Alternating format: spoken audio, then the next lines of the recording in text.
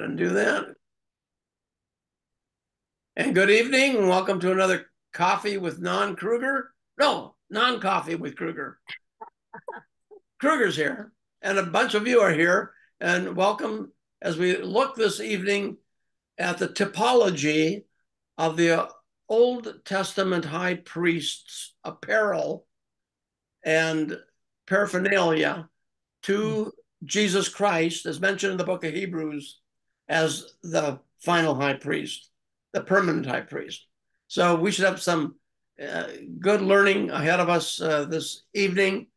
It's going to be accompanied by a short YouTube video where we see how they put together all the things that the high priest wore, and then also some other diagrams that will hopefully make some sense of some things which are not too clear. So let's open with a word of prayer. Heavenly Father, as we come before you today, we recognize that you sent your Son to be to the threefold office of prophet, priest, and king. And in his prophetic role, he forecast the fact that he was going to fulfill all the prophecies of the Old Testament. He was going to suffer and die for the sins of the world, which he did. In his kingly role, he rose from the dead, and not only is the king over the kingdom of power that all people, whether they appreciate it or not, are part of, but the kingdom of grace, which we Christians here on earth are part of, and the kingdom of glory in heaven. And he's also our high priest. And that's why we say that he rose again and ascended into heaven and sits on the right hand of the Father. The sitting on the right hand is the priestly role. He is the one in whose name we pray. He's the one who makes every blessing happen and gives us the right to call God Father. Lord, thank you for that. Be with us in our study now. In Jesus' name, amen. Jesus. Amen. Amen. So when we look at the high priestly role in the Old Testament, we right away think about how God instructed Aaron and his sons to be the high priests on behalf of God for the people. They would be the go-between. And a tent, a tabernacle was erected by prescription in the Old Testament. Moses had that done, and later on, under King Solomon, there was the priestly. There was the tent, the temple, and so you had the Old Testament temple, and then later on we had a temple that was called Herod's temple at the time of Jesus. The differentiation between Solomon's temple and the tabernacle before it and Herod's temple is that the priests no longer had the Holy Spirit at the time of Jesus, at the time of the Herod's temple. And so some of what was being used by the priests had no effect because God was not in the Holy of Holies anymore. The Ark of the Covenant was missing ever since the Babylonian captivity in 586 BC. It's gone. So all they had was a shell. All they were doing was rites, rituals, and red tape. They weren't worshiping like they had been at the time of King Solomon. Before that, the time when God was leading them through the pillar of fire and pillar of cloud and spoke to them directly at the time of the tabernacle. So with that, then, let's take a look at a video of what the high priest would wear and see how that corresponds after the video with Jesus. And when we do this, you'll be looking at this for about 7 minutes or so for the video. So there we go. You see the video? And take thou unto thee Aaron thy brother and his sons with him from among the children of Israel, that he may minister unto me in the priest's office. And thou shalt make holy garments for Aaron thy brother for glory and for beauty. And these are the garments which they shall make: a breastplate and an ephod and a robe and a broidered coat, a mitre and a girdle. And they shall make holy garments for Aaron thy brother and his sons, that he may minister unto me in the priest's office. And they shall make the ephod of gold, of blue, and of purple, of scarlet, and fine twined linen with cunning work. It shall have the 2 shoulder pieces thereof joined at the 2 edges thereof, and so it shall be joined together.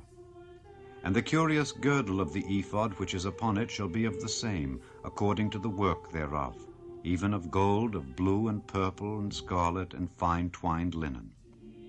And thou shalt take 2 onyx stones, and grave on them the names of the children of Israel, 6 of their names on one stone, and the other 6 names of the rest on the other stone, according to their birth. With the work of an engraver in stone, like the engravings of a signet, shalt thou engrave the 2 stones with the names of the children of Israel. Thou shalt make them to be set in ouches of gold. And thou shalt put the 2 stones upon the shoulders of the ephod for stones of memorial unto the children of Israel. And Aaron shall bear their names before the Lord upon his 2 shoulders for a memorial. And thou shalt make ouches of gold, and 2 chains of pure gold at the ends. Of wreathen work shalt thou make them, and fasten the wreathen chains to the ouches. And thou shalt make the breastplate of judgment with cunning work. After the work of the ephod thou shalt make it, of gold, of blue, and of purple, and of scarlet, and of fine twined linen shalt thou make it. 4 square it shall be, being doubled. A span shall be the length thereof, and a span shall be the breadth thereof. And thou shalt set in it settings of stones, even 4 rows of stones. The first row shall be a sardius, a topaz, and a carbuncle.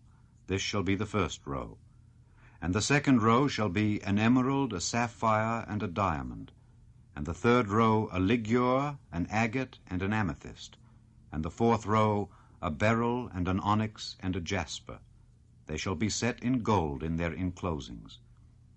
And the stones shall be with the names of the children of Israel, 12 according to their names, like the engravings of a signet. Every one with his name shall they be, according to the 12 tribes. And thou shalt make upon the breastplate chains at the ends of wreathen work of pure gold. And thou shalt make upon the breastplate 2 rings of gold, and shalt put the 2 rings on the 2 ends of the breastplate. And thou shalt put the 2 wreathen chains of gold in the 2 rings which are on the ends of the breastplate. And the other 2 ends of the 2 wreathen chains thou shalt fasten in the 2 ouches, and put them on the shoulder pieces of the ephod before it. And thou shalt make 2 rings of gold, and thou shalt put them upon the 2 ends of the breastplate in the border thereof, which is in the side of the ephod inward. And 2 other rings of gold thou shalt make, and shalt put them on the 2 sides of the ephod underneath, toward the forepart thereof, over against the other coupling thereof, above the curious girdle of the ephod. And they shall bind the breastplate by the rings thereof unto the rings of the ephod with a lace of blue, that it may be above the curious girdle of the ephod, and that the breastplate be not loosed from the ephod. And Aaron shall bear the names of the children of Israel in the breastplate of judgment upon his heart, when he goeth in unto the holy place, for a memorial before the Lord continually. And thou shalt put in the breastplate of judgment the Urim and the Thummim, and they shall be upon Aaron's heart when he goeth in before the Lord. And Aaron shall bear the judgment of the children of Israel upon his heart before the Lord continually. And thou shalt make the robe of the ephod all of blue, and there shall be an hole in the top of it in the midst thereof. It shall have a binding of woven work round about the whole of it, as it were the whole of an habergeon, that it be not rent. And beneath upon the hem of it thou shalt make pomegranates of blue, and of purple, and of scarlet round about the hem thereof, and bells of gold between them round about, a golden bell and a pomegranate, a golden bell and a pomegranate upon the hem of the robe round about. And it shall be upon Aaron to minister, and his sound shall be heard when he goeth in unto the holy place before the Lord, and when he cometh out, that he die not. And thou shalt make a plate of pure gold, and grave upon it, like the engravings of a signet, Holiness to the Lord. And thou shalt put it on a blue lace, that it may be upon the mitre, upon the forefront of the mitre it shall be. And it shall be upon Aaron's forehead, that Aaron may bear the iniquity of the holy things which the children of Israel shall hallow in all their holy gifts. And it shall be always upon his forehead, that they may be accepted before the Lord. And thou shalt embroider the coat of fine linen, and thou shalt make the mitre of fine linen, and thou shalt make the girdle of needlework. And for Aaron's sons thou shalt make coats, and thou shalt make for them girdles, and bonnets shalt thou make for them, for glory and for beauty. And thou shalt put them upon Aaron thy brother and his sons with him, and shalt anoint them, and consecrate them, and sanctify them, that they may minister unto me in the priest's office. And thou shalt make them linen breeches to cover their nakedness. From the loins even unto the thighs they shall reach. And they shall be upon Aaron and upon his sons, when they come in unto the tabernacle of the congregation, or when they come near unto the altar to minister in the holy place, that they bear not iniquity and die. It shall be a statute forever unto him and his seed after him.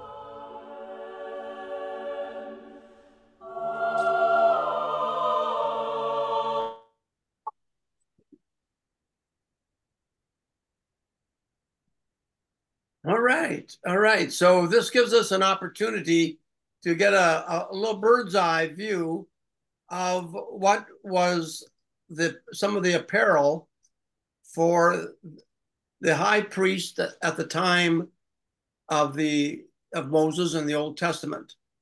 So just to recap, the underlayer would be a pure white linen. So pure white linen undergarments that would really go from the neck all the way down to the feet, covering them, the high priest, completely in white. And we know from scripture that white symbolizes purity, right? Moral perfection. And so this is really, the high priest himself was a person standing who was not morally perfect. And that's why he had to offer sins for himself as he went to the temple. But he was picturing and would foreshadow a high priest who would come, who would be perfectly righteous.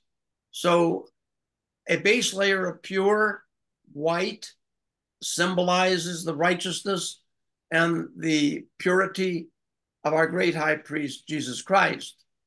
Then above the undergarments, you had that robe, and in Exodus 28, it says, makes a robe of the ephod entirely of blue cloth, opening for the head, and so you put it over you, and then at the bottom there would be pomegranates, a blue, purple, and scarlet yarn, and then you'd have gold bells in between them.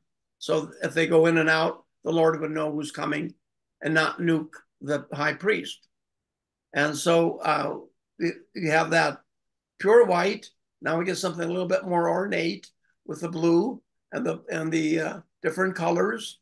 Someone who's the colors of royalty, someone who's going to be a high priest, who's also going to be a king. But not only do we have these beautiful colors and designs along the edge of the robe, but you also have it's made of gold, the bells. And so it's very expensive, very beautiful. And it's meant to draw one's attention to something else, something very unique. And that's the honor, of course, ultimately of Jesus Christ, the glorious one. So, okay, we get above the robe, we have the ephod, which was made of the same color, blue, purple, scarlet yarn, interwoven with gold thread. So the same themes are there that we had before, but now you also have at the top of the ephod and the shoulders, the two onyx stones that are mentioned also in Exodus 28. And upon the two onyx stones would be engraved on them the names of the 12 tribes of Israel. So the weight, the weight on one's shoulders of the high priest would be for the sins of the 12 tribes of Israel. And so the high priest, Jesus, has on his shoulders the weight of the whole world on his shoulders. But if for the Old Testament priest, it was the weight of Israel that would be there.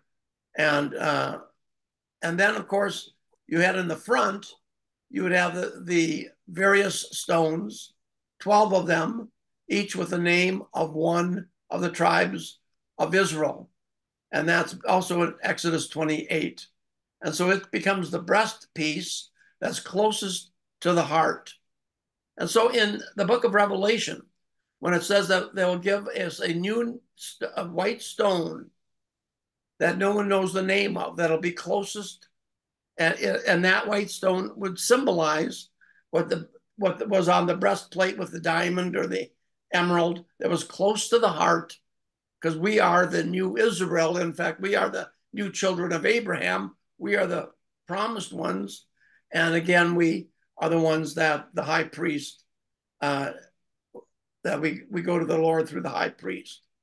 Then you come to the turban, and again, you have the pure white, and on it is a gold plate on the outside of the turban that has a very specific reference in Exodus 28, as a matter of fact, verses 36 through 8, make a plate of pure gold and engrave on it, as on a seal, holy to the Lord. Fasten a blue cord to attach it to the turban, and that was on Aaron's forehead. It would bear the guilt involved in the sacred gifts that the Israelites would consecrate. So the high priest is taking the sins of the nation before the Lord, offering sacrifice for himself and them, and then the Lord covers over the sin for that particular time.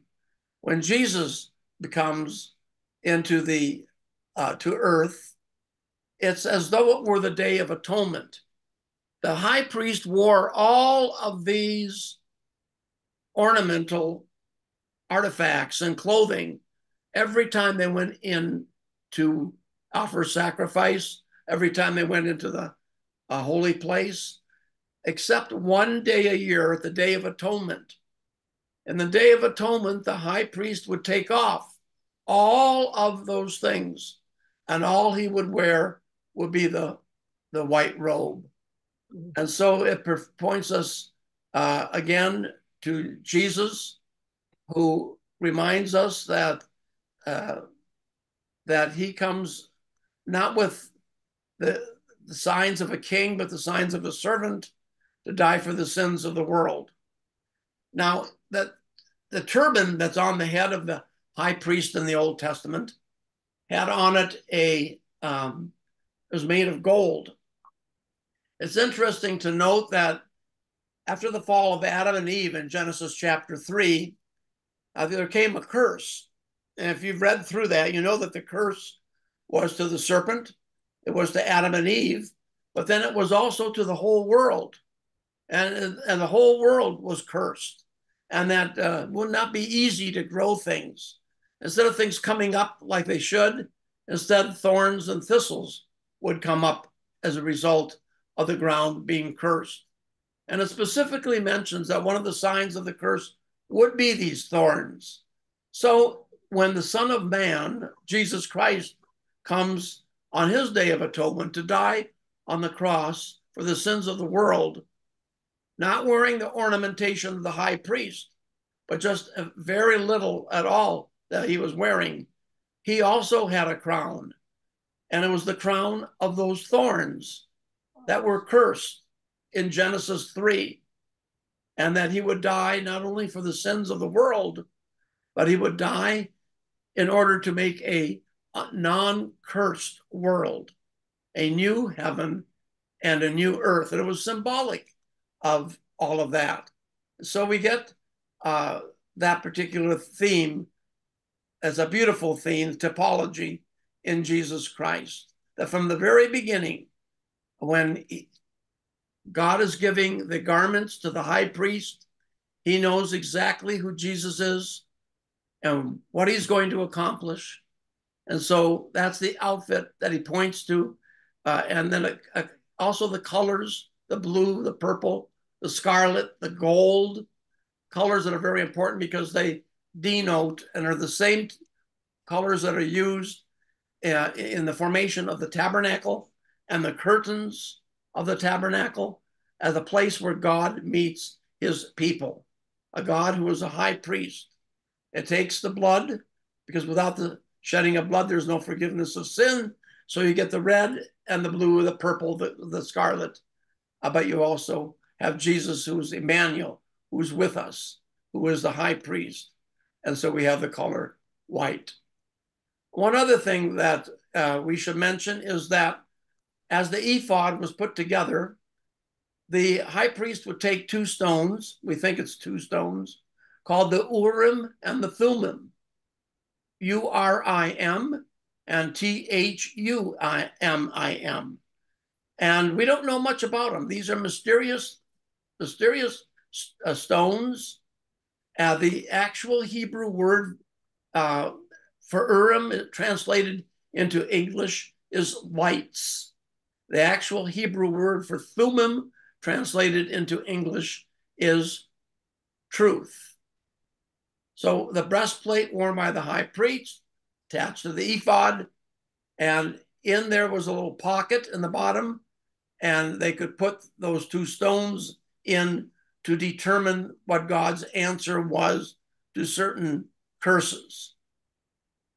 And it may be thought that also that because the translation could be light and truth, that it can also typify Jesus Christ, who often is called the light and the truth. Usually what it was done was that, for instance, King Saul was trying to figure out who was not doing something right within the armies of Saul. And so he used the Urim and Thummim to see, was it this side or this side? Was it this clan or this clan? Was it this group? And he finally comes to an answer, innocent or guilty. So all of that then is part of what the high priest would wear. So I'm opening it up right now for some comments and questions as we look this evening at the wardrobe of the high priest. I have a question. When did this get designated? I know it's in Exodus when this all started. Were they still in the wilderness, or was this after they'd reached the promised land when it started with this costume? In the wilderness with Moses. It was still in the wilderness, and they were still Exodus 28. So it was still the original people that had left Egypt, not the descendants yet? This was when after God gave the 10 Commandments to Moses to give to the people, he gave them also this ceremonial law. And in the ceremonial law would be the description of how to build the tabernacle and how to build, and what the high priest, the formation of the high priest and what he used to wear. And also when you mentioned the breastplate, I was thinking of the breastplate of righteousness that St. Paul refers to when he's talking about putting on the full armor of God. I thought that was kind of neat too. It does all come together. But I would suggest that if you want to know more about Jesus as high priest, read the book of Hebrews, because a lot of what's mentioned in the Old Testament is referenced in the book of Hebrews. Another question I had is, what are the ouches? He kept using that word, ouches. Ouches. Now, these are the fasteners. So they're called ouch because you might prick yourself on it? And we don't call them that. You know, I just think what a shame it is that we have lost the beauty and the detail and the reverence of all that, you know, to our God. I mean, listening to this tonight is just, you know, it opens up a whole new appreciation for the what God did to show his people how much he loved them and how they could come to him and worship him. I appreciate what you're saying, Karen. You'd make a great Greek Orthodox. Because what Well, I don't say that we have to do it in church every Sunday, but I'm saying to be aware of what this is. I mean, you just kind of skip over that. Oh, well, okay, there's a lot of detail. But when you actually see it, then it makes a difference. Symbolism is a tricky thing. Roman Catholicism is filled with symbolisms. Even the idea that you put your finger into some water when you walk into the church and make the sign of the cross. You ask people what they're doing, they have no clue. Yeah. Symbolism works as long as it points to God. When it becomes an end to itself or superstitious, which was the case, then maybe it served its day. But what we see in church is that even if the old symbolisms aren't there, there may be new ones that are forming that people in this generation are using to point to their Savior and what it means.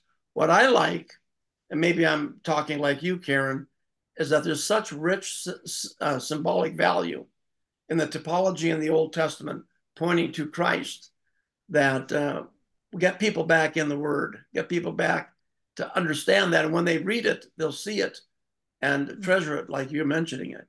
Yeah, I don't say we need to do those things. I just think that it would be good, to let people know so we could understand, because there's so much depth to being able to worship God. I mean, people do in different ways, but it brings out I don't know, it just brings out that love and treasure of who he is and how great he is. It's just like a couple of weeks ago, and I said, you know how they said your sins were as scarlet and they'll be white as snow? It all started with a bug. Oh. And what? Bug? Yeah. They were referring to bug where they got the scarlet dye from, and we showed the bug. Yeah. A worm. Worm bug. Yeah. Also, I think about how heavy that worm. Yeah. Who'd ever guess? How heavy that must have been to wear. Yeah. Because, all of that yeah is going to be some weight. I was watching a history thing of people going to Yosemite National Park, and they would wear their suits and their head cap, and it was 80, 90 degrees out. Yeah. Even here in Fresno, they were doing that at the parks. Yeah. Who would be doing this? Who would wear this? People a generation or two ago. Really? In the 1920s, 30s, they would wear more formal attire. I did. You did? Yeah. George can speak to this. My mother had a very interesting situation once. She was able to sew one of these outfits for the high priest for my brother, who was in teachers college in Seward. And she had it hanging in her attic for years. When he, finished his, I'm not sure why he needed an outfit, but anyway, she sewed the whole thing, and it was very detailed and beautiful, I guess. I would love to out Dave or DCE and do a kids' children thing, coming out as dressed as the high priest. Yeah. Would be fun. Wouldn't that be a good children's message? Yeah. I often wondered what she did with this, or what my brother did with it. He was about I want it by next week. Yeah, I know. It'd be really, I hope they kept it for a while, or maybe my sister-in-law has it. I don't know. Any other thoughts? I have a question. Oh. No, go ahead. Teresa, you haven't spoken yet. Well, you had mentioned the cursed be anyone, of the ground, the thistles and the weeds. And when you brought that together with the crown on his head, I mean, I don't like weeds. I don't like I curse them too. But it just bringing that together from the Genesis, and the cursed ground and the thistles and the weeds, and then that's what we did to Jesus when he went to redeem us and pay for our sins and everything is just really a new concept for me, and I really appreciated that. And the other thing was the Urim and the Thummim. I never heard the light and truth of what it meant, those two words. So I now want to get a Hebrew Bible or something, or learn Hebrew or something. Yeah, most people see it as light and dark. They say yes or no, guilty or innocent. Yeah. It was the kind of thing that it was reserved for kings and priests and special occasions that they would use that. We see, Wendy, you have a picture there of those 12. Yeah, you can actually order this on Amazon. I don't know if this is right side up or not, but this is a pendant. Something to do after we're done here. It's only a few inches, but it's a memorial symbol for it. Wow. Yeah. Kevin had to look that up. Okay. I'm also wondering, does each of the tribes have its own color, kind of like a college has its colors or a high school has colors? Do they each have their own color? Well, because they had on the breastplate the 12 tribes of Israel. Each was engraved upon a gemstone. So is there a particular color? Right. Beginning with the oldest to the youngest son. And does each one have a particular children of Jacob were mentioned there, the 12 tribes of Israel, and each one had its own stone. Mm-hmm. I think what you saying, any significance to that, each having their own stone, was it? Each one was each tribe had a different definition, and each tribe had a different duty. Each tribe had a different station around the tabernacle where they were to camp.